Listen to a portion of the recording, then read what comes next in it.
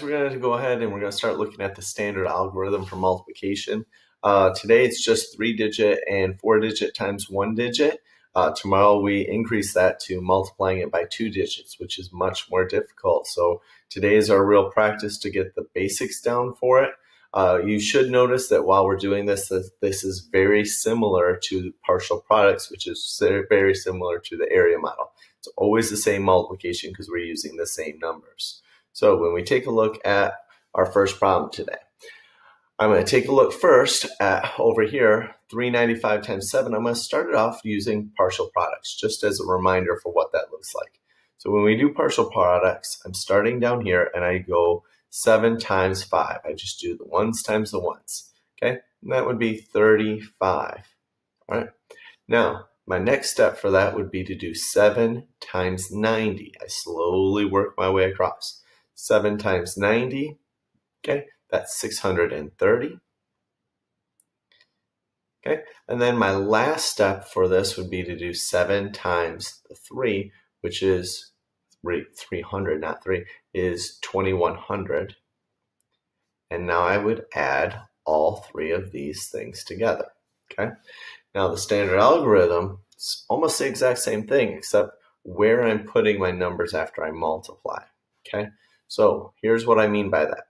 My first step for the standard algorithm is I still start ones times ones. That's 35. For that, I'm going to put my 5 down here in the 1 spot. For the 3 that goes in the 10 spot, instead of putting it here in the 10 spot like in partial products, I'm going to put it up here in this 10 spot. Now what happens is I'm going to do this 7 times this 9. I don't really need to worry about the fact that it's 90 because when I drop my answer down, it's automatically going in the 10 spot anyway. So 7 times 9 is 63, and then I'm going to add these 3 that I haven't used yet. So that's going to put it up to 66, okay, because this is in the tens number. So I have 66 tens. So this 6 goes here, and then I carry this to the 100 spot, okay? Now I'm going to do the 7 times the 3, that's 21, and then I'm adding this 600 to it. So 21 plus the 600, it's going to give me 2,700, and I'm going to write that down, and I'm already done. That's it. I've already done all of my adding. The adding that I would be doing over here, that's done up along the top when I'm adding these pieces in. So the multiplication is exactly the same. I need to know the same facts. I'm multiplying the same pieces. And realistically, if I want to double check, I should come up with the same answer either way since it's the same numbers. It's just a little bit different in your organization. Partial products lets you space things out and keep things a little more separated. So especially people who have a little bit harder time staying organized, trying to put everything really tight together like the standard algorithm can be a little more difficult. Having a little bit more room sometimes is a little more helpful. But the standard algorithm does do all of this adding while you're doing it, so it goes a little bit quicker. So you really just have to decide what's going to be the best for you. Let's take a look at one more example because I always like to have at least 2. This time we'll go ahead and we'll do a 4-digit number. So let's do something like 2,863, and we'll multiply that by 7. I use 7 a lot, especially at the beginning of the year, because I noticed a lot of people have been having a hard time with their 7s facts. So I'm forcing you to learn your 7s.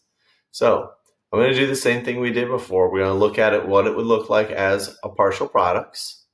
And then we're going to compare that to what's going on with the standard algorithm, the standard US algorithm at least. Other places do things differently.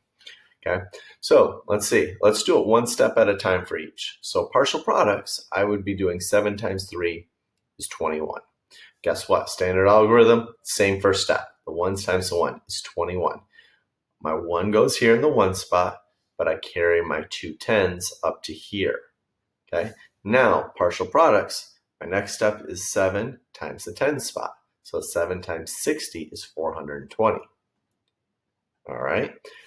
Back over here on standard algorithm, I'm still doing the same step, 7 times 6, the same thing I just done, except 7 times 6 is 42.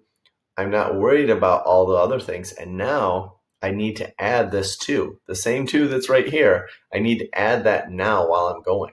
So 7 times 6 is 42, plus this 2 from earlier makes it 44. So the 4 goes here, and I carry the other 4. Now, same step partial products, 7 times 8. Notice we're just slowly sliding our way down. 7 times 8 is 56, so this is 5,600 because it was in the 100 spot already. Over here, 7 times 8 is 56, and I'm adding the 400 on that I had over here. I'm adding it beforehand. So 56 plus the 4 makes 60. So my 0 goes here, and my 6 moves up. Okay, last step for each of them. I've got 7 times 2 over here, 7 times 2,000 that is. That's 14,000. Over here on this side, 7 times 2 is 14, plus the 6 that's already there makes 20. Now, this one is done. I've got the answer for the standard algorithm.